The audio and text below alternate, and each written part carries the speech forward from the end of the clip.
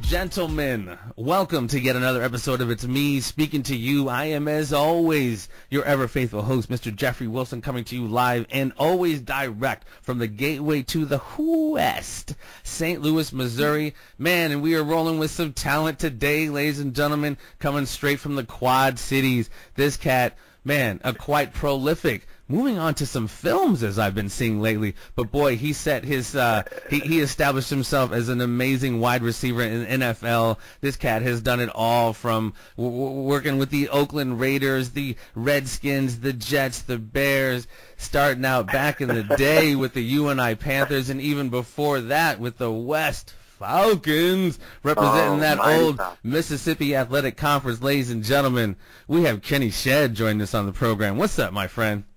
Hey, man, I need to write you out a check for all those wonderful words that you just said. You did it, brother. What are you talking about? You did it. I'm just reading it. Hey, I appreciate that. You know, it would have been nice if you just mentioned the Oakland Raiders, because that's really my only team. I did a quick stint with the other teams, but there really is only one pro team that I'm going to remain loyal to, mainly because Mr. Al Davis is the first guy who gave me my first shot to play in the NFL, which that was amazing. Yeah. Well, absolutely, and you definitely made your mark with the Raiders. And I wasn't trying to stop you short, brother. I was just running down the resume, man. You've been you've done your thing for a hot minute here. Yeah. Hey, you know what? And to go back to that, I ended up playing in like the top four biggest cities in the United States. If Oakland was down in L.A., thank goodness I missed that. But I was in New York. I was in Chicago. I was in with the Raiders, and then down in Washington D.C. So when you think about it, a little kid from Midwest Iowa town out there in those big cities. Hey, brother, you're the high school you graduated from is now the alumni high school of the former WWE champion Seth Rollins, as I'm sure you might know. Maybe you don't. Yes, sir. Yes, there you go. The breeding champions out there in Falcon Land. Yeah. Which high school did he go to? He went to West, brother. Oh my goodness, that is just sick to me. Yeah, because he's making a name for himself like you would not believe. And he represents the Quad. I mean, he lets everybody know where he grew up and went to high school and all that. It's cool, man. It's actually cool. I know some of his other I don't know him, but I know some of his other family members and stuff. But yeah, before we get too deep into your obviously lore on the gridiron NFL wise, into what you're doing now post gridiron, how did it start, brother, man? Like I said, we are from the same hometown, the Quad Cities, Davenport, Iowa. We went to different high schools, but this was you went to North. I went to North, yeah, man. But you're familiar. You know my brother and sister. You know Lance Wilson. Shout out to Lance. You know Candy Wilson. Shout out to Candy. Yeah. But it's like there was so much talent, man. There was so much crazy talent back in the day, man. Like any track race, man. It was always the 4x1, and it was always. Yeah, so before we get into your NFL lore, my friend, you were doing quite a bit of work back in the day in the old Quad City area at the old Brady Street Stadium. So you started running track, I'm assuming. So tell me where your athletic career started, my friend, if you don't mind. Well, what really kind of set the stage for me was like my brothers and my sisters. They kind of set the stage, and they put a little pressure, because once I went to junior high school, people would say, wait, Bill Shedd's your brother? Man, I know you got to play football. And I think what kind of set me back a little bit was my size at that time. My brother's always been a very, very well-built, muscly type dude, nice height, all that stuff. But me, I was a really scrawny dude. So I didn't know if I could take on those type of hits and stuff on the football when we started doing tackle football. Were you always playing that same position? Were you always kind of going for that wide receiver kind of position, or were you just kind of back in the day just playing a little bit where they put you in? Yeah, it was just at first I started off as a running back. to follow my brother's footsteps. And I'm glad you brought that up, because had I known pretty much at that time, I should have kind of gone maybe the wide receiver route instead of a running back, because that's where I think my talent was really at, was the wide receiver side. I would have had a chance to kind of iron out a little bit of things on the route running, which I found out in the pros is pretty important. So you were a part of that, man. Back in the day, man. I remember, and I didn't play, man, but I remember this brother, and you might remember him a little better. And I don't want to take up too much time. Remember, he was a coach, small, really heavy dude, had big, huge calves. He was a big coach for all you guys back in the day on like the black and the gold and the man. You may not remember him, dude. Anyway. Well, see, that was the thing. Back in the days, I was so small that I had to sit and watch the black and the gold from the sidelines. My mom and dad wouldn't let me play because I was too small. Wow. So I had to beg. They put me on the flag football field. Wow.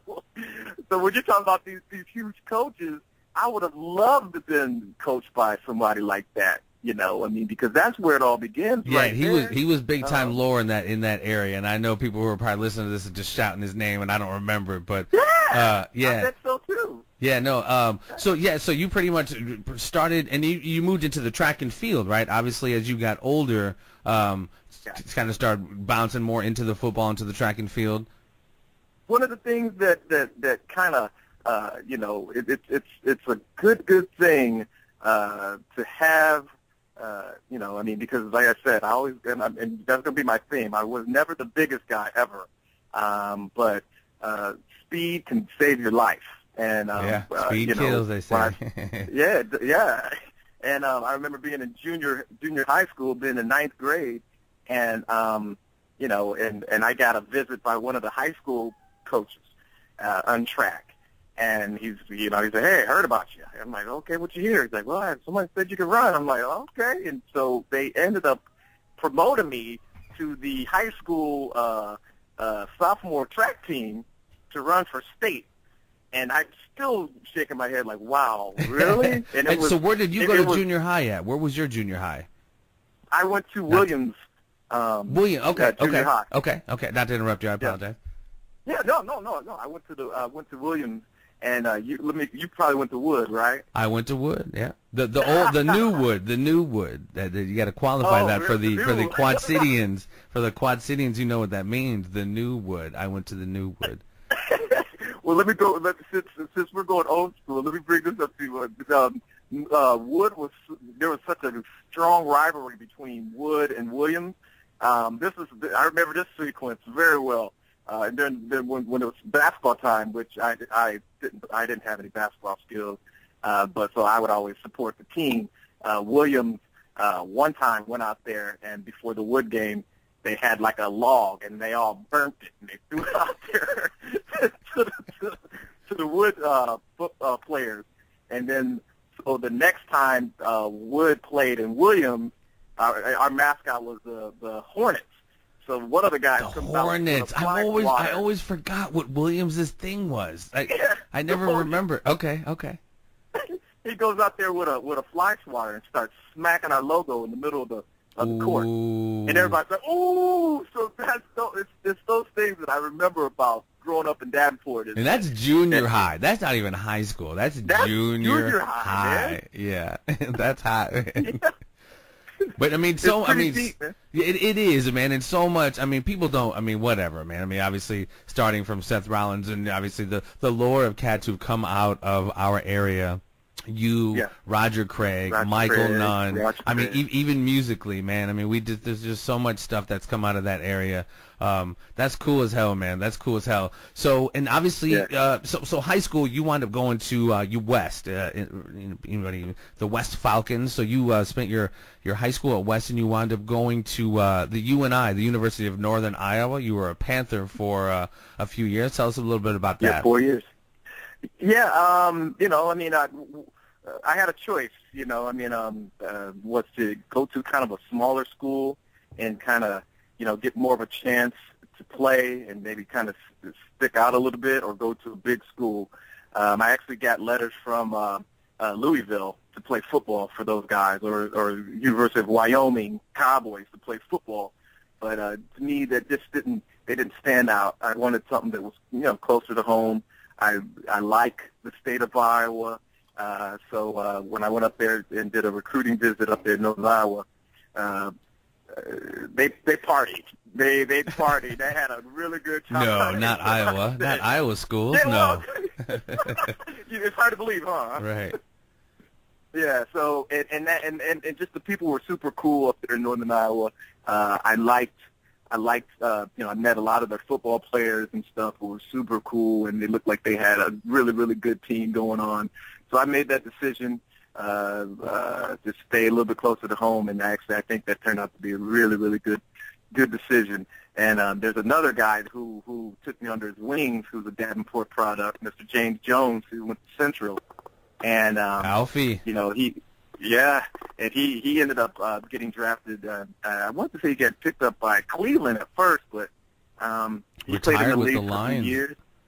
Oh yes, yeah. And he made a name for himself. So what I wanted to do was, as soon as he graduated as soon as he got drafted, I wanted to kind of follow his lead, and I was fortunate enough to get drafted in the 5th round by the Jets. It's crazy. Yeah, I was just gonna kind of ask like how that kind of moved. So you did your 4 years, or you did all of your years. You graduated from UNI. What was that like, man? I mean, you hear about that whole. I never had any kind of that experience, so I'm gonna live vicariously through you, Mr. Shedd. What was that like, man? That whole rookie status coming in. Literally. I mean, you were a smaller guy, man, but you definitely had skills. What was that like coming into, a league of freaking behemoths? As a talented but smaller cat and a rookie. Now, are you talking college or pros? Pros. Once you left UNI, and you got drafted by the Jets there. Yeah, my rookie year, I swear to God, now that I'm getting into a new career, at some point I'm gonna cover that, because my rookie year was so bad.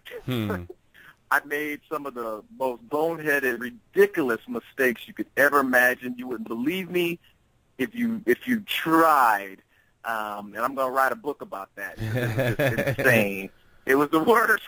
And so yeah, I struggled. I mean, I'm not going to lie. The NFL is no joke, and right. People who go there thinking that, hey, you know what, I was a big wheel in college. They usually get smacked right in the face, and it's a harsh wake-up call. So that is very interesting, man. And honestly, some of these very well done ESPN like 30 for 30s really kind of not just bring that kind of thing to light, but so many of these other documentaries that bring that to light with so many of these in-depth stories about what you just described. Like, man, you could have been the Heisman Trophy winner in college, but when you come, to the big leagues, it's just a whole different script. And I find it very fascinating, because there's this it's just, I don't know, this almost like paying your dues, which you almost have to do, like this severe, serious fraternity. So it becomes one of these things that you literally have to almost prove yourself right over again. So it really has to be frustrating, but obviously, you persevered, man. You had a very lengthy career, and you honestly studied under. Did you not play when you were with the Oakland Raiders? You were with Jerry Rice toward the end of his career, were you not? I played against Jerry Rice. He was on the other side of the bridge at that time. I'm sorry. Well, no. I mean, right when I left, a couple years later, I can't remember if the next year or at least a couple years possibly, is when Jerry came over to the Raiders, and I had already been gone at that time. I finished that last year with the Redskins. So it's just one of those things where, to be honest with you, in the league, every year you play, there's a certain scale of pay grade that you get, and by like your 4th or 5th year, you're making some pretty decent sized money. Right. And if you haven't established yourself as a starter, something like that, and you specialize in like special teams, which I did. I did a really good job at it and made myself a pretty good name. Absolutely. But realistically, the business side is going to kick in at some point. So I was making too much money just to be doing special teams. So it was, they had to go with the younger model, that's the business. The nature and I'm of the proud beast, of those young guys. Yeah, it's the nature of the beast. And I was that young guy who took somebody's spot. I mean, I haven't really told anybody this story too much, but Rocket Ishmael was the Raiders' big deal for a couple years until I came, and I took Rocket's spot. And just 4 years later, someone took my spot. So that's just the way the league works, and it's the way it's always going to work. And yeah, absolutely. You learn from it, though. You can grow from it. Well, and it's interesting that you have that perspective, man. Because I mean, the 30 for 30 series has always been like I've been a huge fan of that, man. And one of the biggest ones was the broke, and it was just so. I'm a big anymore, man. Like I'm a big like behind the scenes, getting to know like the nuts and bolts of stuff that you just kind of most of us watch on such a these huge scale things that we just watch on the periphery, but don't know really the nuts and bolts of it. And then like watching. Don't want to know. You don't. And when you see things like that, Kenny, you're right, man. You don't want to know. You almost just want to be entertained by it, because when you see, I mean, some of these cats, and this is not me trying to get into your dough. This is not it. But no. It's not none of my business. Your dough. But I'm just saying that the world of the NFL, it's such a precarious thing, man. It's just like those guys. You guys got what 3-4 years, maybe if that. And it's like it's just crazy seeing what happens, man, when those cats, young kids get hit with, just watch that broke thing if you haven't seen it. Like I'm. Multiple millions of dollars, and you pretty much came from nothing, and oftentimes dealing with dough that you just really can't imagine. It's crazy. It's really crazy. It's amazing. Well, there's it's mind-boggling, isn't it? It's just it truly is. But I think the young guys are now starting to finally figure it out. I agree. To me, to me. It's not really talked about so much, but to me, I just think that there's too much of this whole you're a young guy and you need to have a financial advisor. Get a financial advisor to watch your money, do all this stuff, and do all this. But what people don't know is that those financial advisors, their agenda is to take whatever money they get and invest it in all the type of stuff that they want. Right. It's the best. It's not the best interest of the player. That's the kind of thing they were talking about, that almost, for the lack of a better term, the ignorance of contractual law, to be like, oh yeah, go take care of it. Like, dude, you just signed off you just got signed, for whatever it is. And when I say ignorance, it's not to, bad connotation. Ignorance means uninformed. It just means like, bro.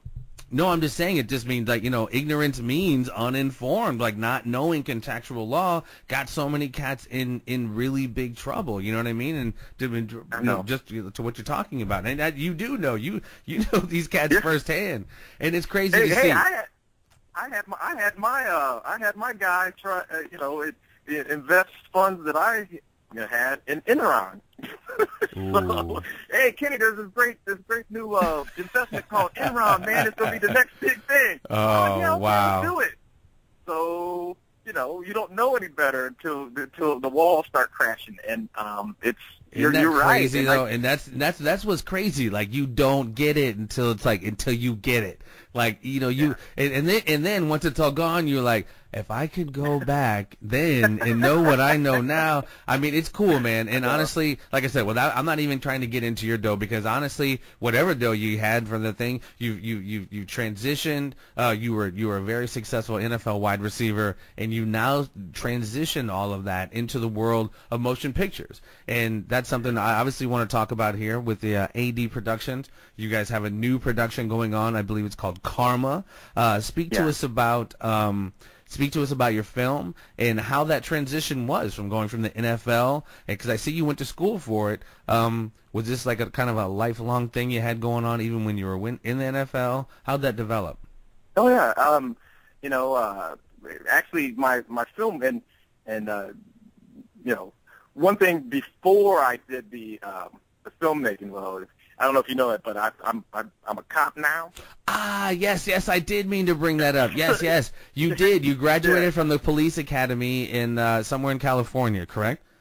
Yeah. And I have that right here in my notes, and I just totally did not. Yeah, I apologize. No, it's I mean, it's fine. But the thing is that me being a cop was necessary because I wouldn't be able to have the material because I've seen some crazy stuff to be able to put in these movies I'm writing without the experiences in law enforcement. So. I mean, and so what prompted that? So and I totally apologize because that was right here, and I totally meant to do that before I jumped to your motion picture stuff.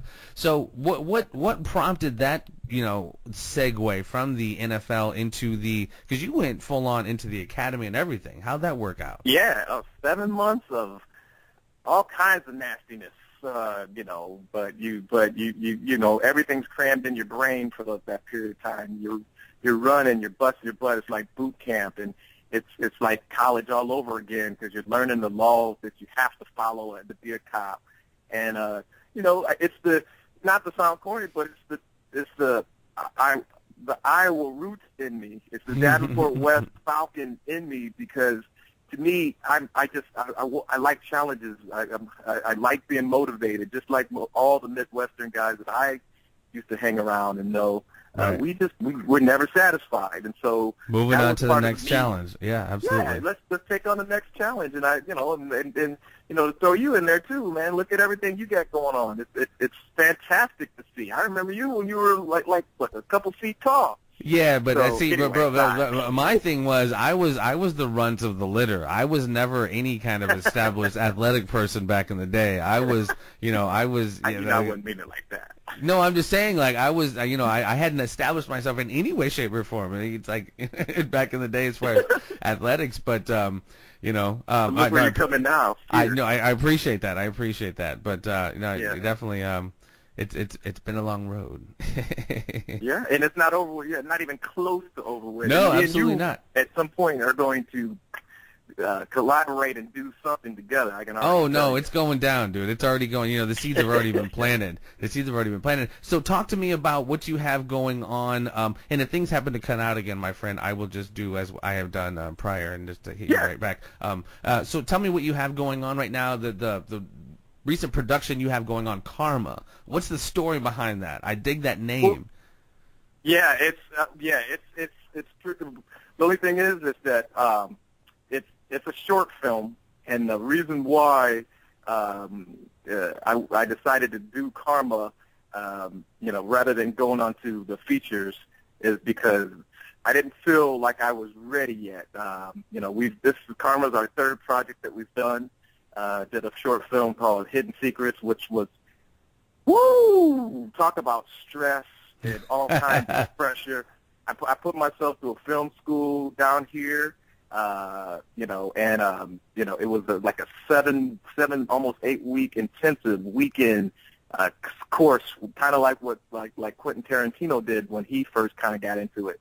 He didn't go to a traditional film school or college for that. He just went to like a little, little small, instructor, and here's all the basics. Now you got to go out and do all the other stuff with it, which is what he did. So that's. And then one of our assignments was to our teacher would provide the producer, and then you had to do everything else. You had to find your actors, you had to find your location, and then your assignment was to have two people interact with each other, and then someone says something that totally changes the atmosphere, and they discover something about that person, and all kinds of craziness happens. So my teacher thought that most of the students they kind of like take the class and they get a little nervous and stuff, overwhelmed with everything. Mm-hmm. And I was too, but I just said, hey, you know what? We're just going to do this. Let's just go. And it was scary, but we made our way through it. And this is my third project, and I'm having a blast making movies. That's all I can say. That's awesome, man. That's really cool. Yeah. So, were you always kind of, into that when you, even back in the football days? Like, what prompted that kind of transition, even, because, once you got out of the NFL, you kind of moved into, like, the Barcelona Dragons, so it's like you weren't just completely done once you got done with the NFL. Like, what prompted that kind of transition, and how smooth was that? Well, to be honest with you, I had my first story, and all these short stories are steps to get to the feature stories that I had swirling around in my head, which were just like crazy, like, man, get out of there, man. So the only thing you can do when that happens is to write them down.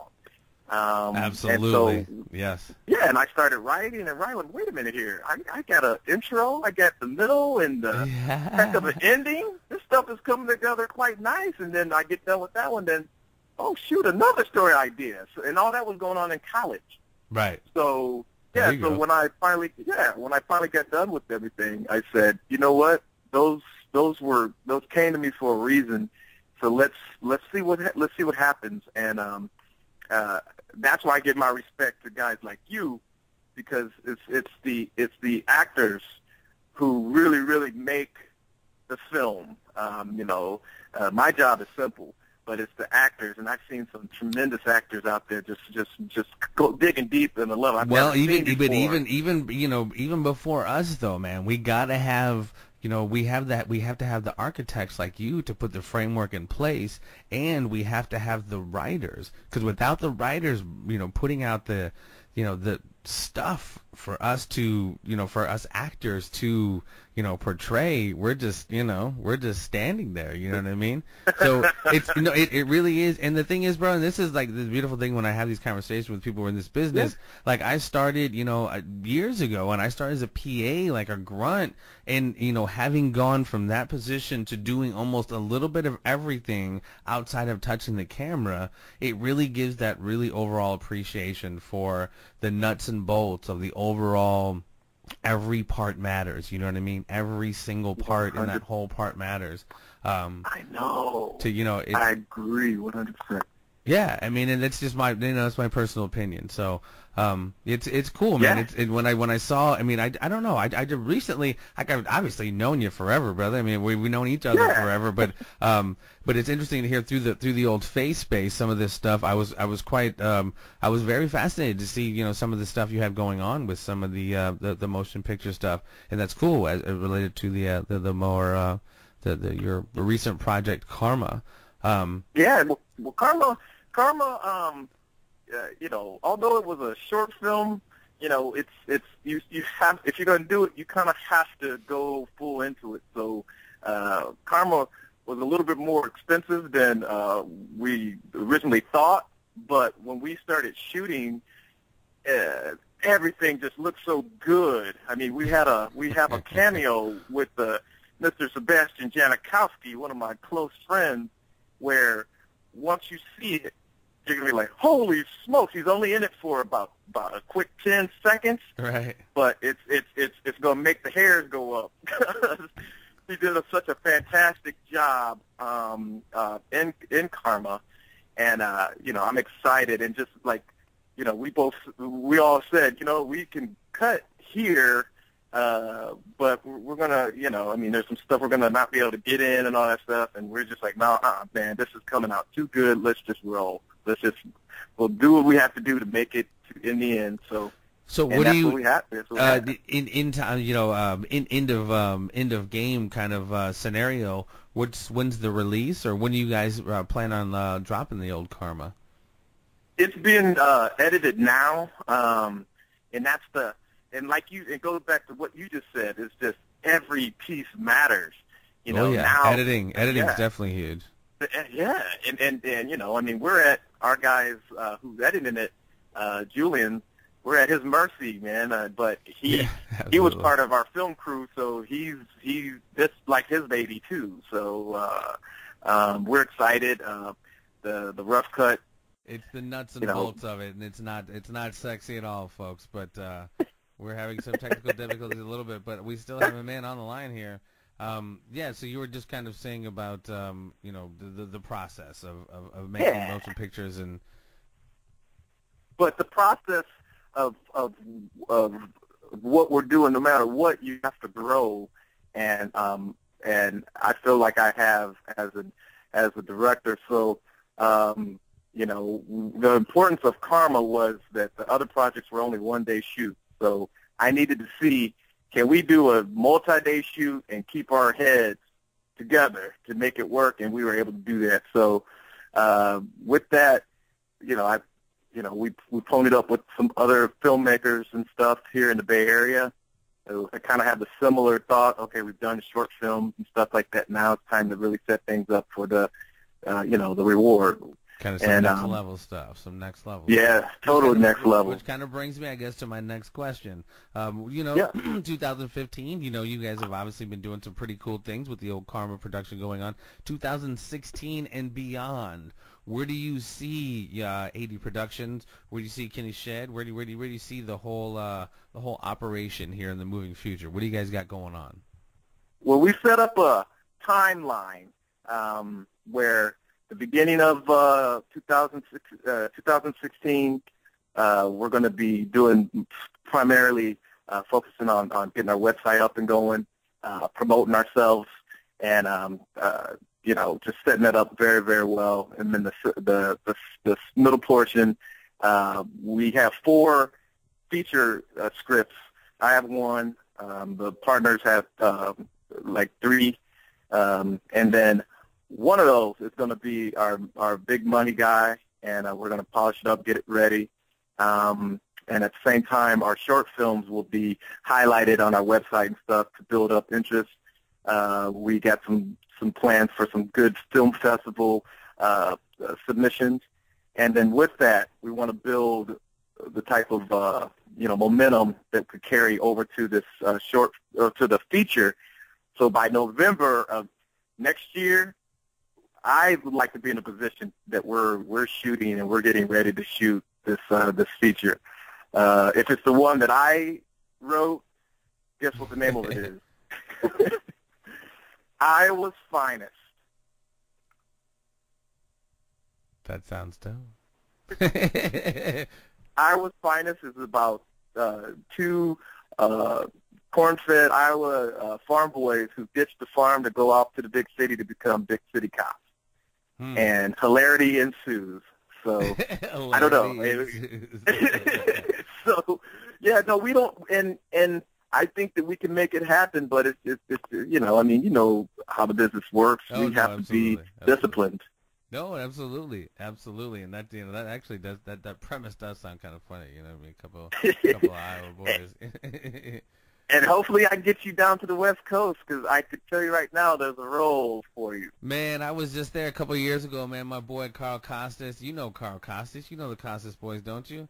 Maybe you don't. I don't know. Whoa. You know so many high-ranked people, man. No, you know, high-ranked, man. He went to Central back in the day, dude. Carl Costas, he works now. He used to work with the Sacramento Bee, and he's now out in Sacramento. But yeah, no, yeah, but he's got... Man, he knows we're all same Candy and Lance. We used to roll with Lance back in the day, but yeah, he's out in the West Coast doing. I was out there a couple years ago for a photo shoot. I want to come out there and just see what you're doing, and obviously just stay up with you, man, and just stay, you know, abreast on what you got going on, because obviously you were doing really dope stuff, man. And I mean, you know, I'm giddy, dude. Honestly, I get stoked, man. Me too. I get stoked when I see cats just doing it, man. Just doing it. You know, don't talk about it, be about it, and you've been about it for a minute, man, on a couple of different levels. I appreciate that, man. I'm gonna throw it right back at you. And you know, I can't make a film called Iowa's Finest without some of the good dudes from Iowa being down here. Even if you got me as a 7-Eleven clerk, man, I'll do it, man. I don't mind at all. Not at all, brother. Just throw me in the mix, cool. Man. It's all love. So check it out, man. It's cool. So what do you have, you know, as far as social media to throw out to just, you know, how can we follow your you personally, your production company? What do you want to throw out there? Well, obviously, the website is going to be the key. You know, we're going to be getting that up and running here soon. And I'm kind of a superstitious type of a guy. So, and I mean, and there's a reason why. I didn't make my first NFL team, which would be the Raiders, until I did something that I wasn't doing the other times with the Jets and then with the Bears. It wasn't until I just said I didn't call anybody from home. I just talked to I didn't talk to anybody. I closed myself in the room. I just stuck to myself, and that's what I did for the training camp. And I actually made the team. That was the first time, so I'm very superstitious. There you go. So, well, hold on to that, man, brother. so, Hold on to that, man, bro. Don't fix it. Yeah, I know. So maybe I should be quiet right now, but we go. have big plans. We have big you. plans for the projects we're doing, Man. and a lot of it sets up the next things. And the more we can reach out to and connect with people we know and we've grown up with, people we trust, and we work together, I mean, we'll get there even faster. Yeah, so, absolutely, man. Each one teach one. I'm a big fan of that, brother. You know, rising tide, raises all ships, brother. We got to do this all together, man. And that's why it's like, that's why it's just love, man. That's why, not that my show, I mean, I ain't mean trying to use foul language, but my show ain't shit, man. But I'm really trying to put people on profile who are really, who are doing something, man. Like I said, like my story arc is, I'm trying to show people who are like, where you were, where you at, where you going. And, I love those interesting stories, man, and you're definitely doing it. You're definitely putting it down, man. And it's cool, man, and we will definitely continue to track your progress, my friend. I appreciate that. I hope to be like a Will Smith one day and like that new movie he's got out. That's what I hope to do one day. Yeah, no, absolutely, man. You're definitely on your way, man. You're definitely on your way. I would be remiss, however, if I let you slide without letting you do what everyone else has done as they've been on this program, and that is participate in a little segment I have on this here program. It is called the Conspiracy Triangle of Doom. It is whoa. It's hot. It's hot. Okay. It's deep. It's hot and it's deep. Strap in, my friend. Strap in. It is three very simple questions that you can either answer yes or no, or you can elaborate if you wish. The very first question, as my heat just kicked on, hopefully not causing any sound issues. First question, sir. Do you believe in the existence of extraterrestrial intelligence? Well, I'm a little conflicted, mainly because I'm watching the news, and they'll say the rovers up there in Mars, hey, they just saw a rat. Like, wait a minute here, what? or like, how can they see a rat up there? So, yeah, so to me, if there's rats up there, there's got to be other stuff. There must be. If there's rats, there must be other stuff. So you're of the mind that there might be something else a little more going on. Oh yeah. All right. Yeah. It's a matter of time. It's a solid conclusion. Question number 2, my friend. If you are prepared, do you follow the narrative, or do you believe the official story of the events of November 22nd, 1963? This being the assassination of President John Fitzgerald Kennedy. The official story being Lee Harvey Oswald fired 3 shots with his Mannlicher Carcano, wounding Governor Connally and mortally wounding President Kennedy. And, of course, on the other side, you have your conspiracy theories. You're going to come with that. Well, you mean two sides to this coin. Yeah, there's this movie, I can't remember the name of it, but it's with Jeff Bridges, and where they totally set him up to bring explosives into a building, and they how they set it up was they made him all paranoid about everything. His wife had gotten killed in some fashion, so he thought that it was the FBI who did it, and so he was going to pay them back. How they totally played with his mind to get him to be the scapegoat for this crime, for blowing up this big old government building. I can't remember the name of the movie, but it was a fantastic movie. I vaguely remember what you're talking about. Yeah. I can't remember the name. It's on the tip of my tongue. Full of twists and everything. Yes. It was like late 90s or something. Yeah, I it know was. you're It talking about. was. I know you're talking about, but I don't know the name. Yeah, me either. But how they set them up just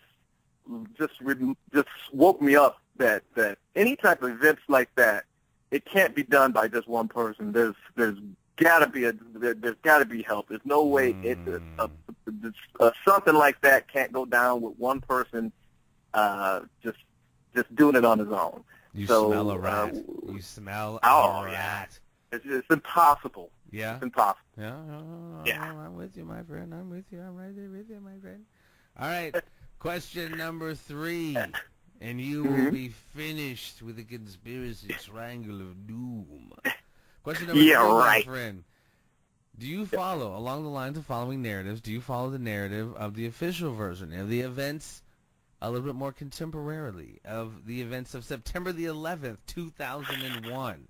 This being the attack on New York City and Washington, D.C., the 19 hijackers doing what they did, and then the other side again of that coin, you have the conspiracy, the inside job of controlled demolition and no planes hitting pentagons and missiles and stand down orders and et cetera, et cetera.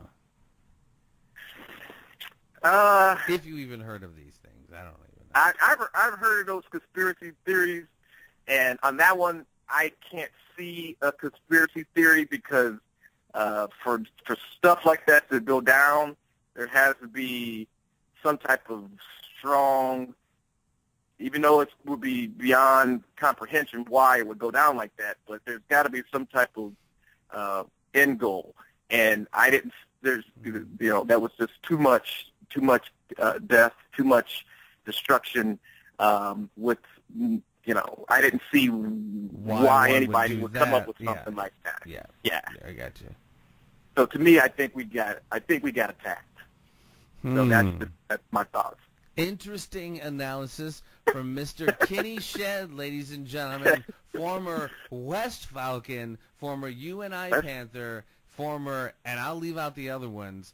Thanks, man. But Oakland Raider, baby. It has been my pleasure, my friend. Thank you so very much for taking the time. We will do this again. We will do this again because you are doing things that I am definitely got my eye on. It's cool to see cool things happening to cool people, and you definitely got it going on, my friend. Karma, ladies and gentlemen. I will also link whatever I can to this video that he has linked to what he's doing. His name is Kenny Shedd, ladies and gentlemen. He is a Quad Cityan, not former Quad Cityan. He might be living in Oakland or wherever he's at, but he's a Quad Cityan. Nothing better than the Midwest, baby. Yeah, man. Thank you so much, sir. It has been my absolute pleasure. Happy New Year and all the best for 2016. Kenny Shedd, ladies and gentlemen. Thank you, sir.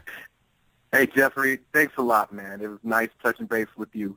I'm proud of everything you got going on, and you just keep doing what you're doing, man. I don't see an end in sight for you, which is fantastic. Well, the sky's the limit, man. The sky's the limit. As Donnie Simpson used to say, shoot for the moon, and even if we miss, we'll still be among the stars.